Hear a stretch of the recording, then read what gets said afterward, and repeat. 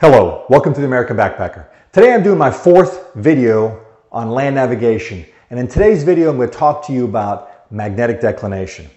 Now, to understand magnetic declination, you have to understand that there's three norths. There's a grid north, which is the north-south grid lines on the map, on your topo map. There's the true north, which is the direction pointing towards the North Pole, and there's your magnetic north, which is your compass reading. Now, for this presentation, I'm going to omit grid north because the difference between grid north and true north is very small, and I'm going to talk specifically about true north. So when I say map bearing, I'm meaning the true north bearing.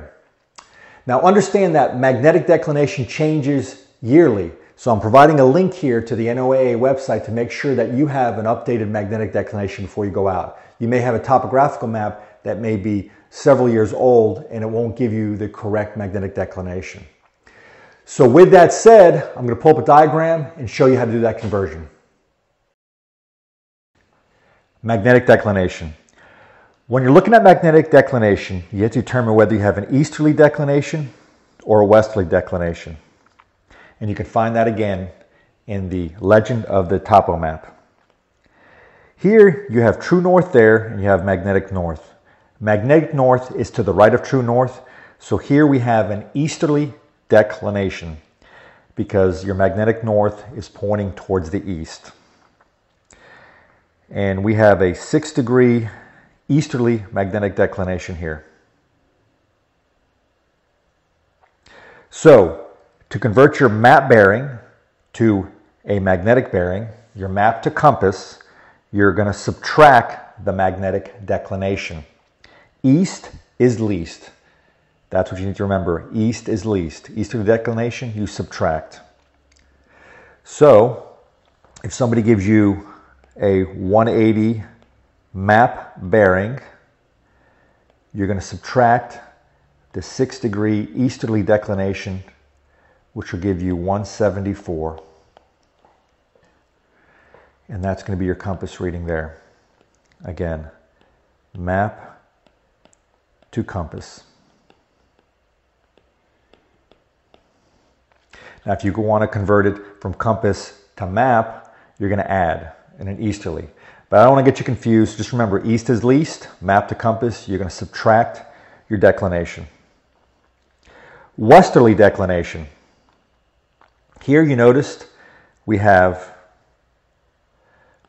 true north and magnetic north. Magnetic north is to the left of true north and it's pointing in a westerly direction.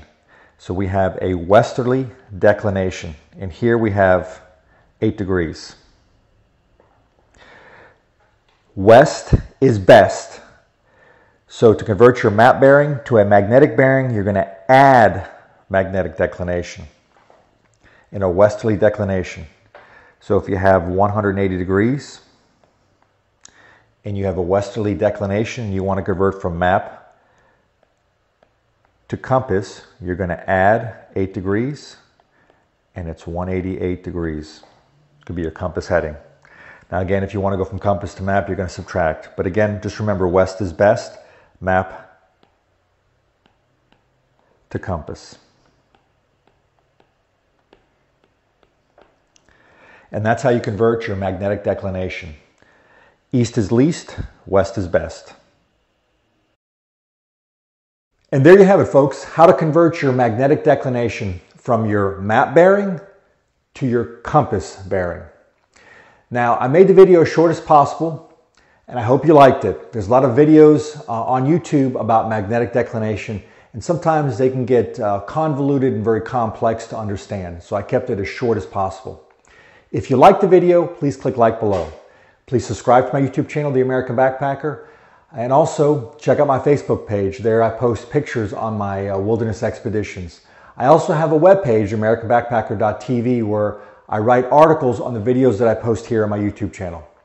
This is Andy with The American Backpacker. Thank you for watching.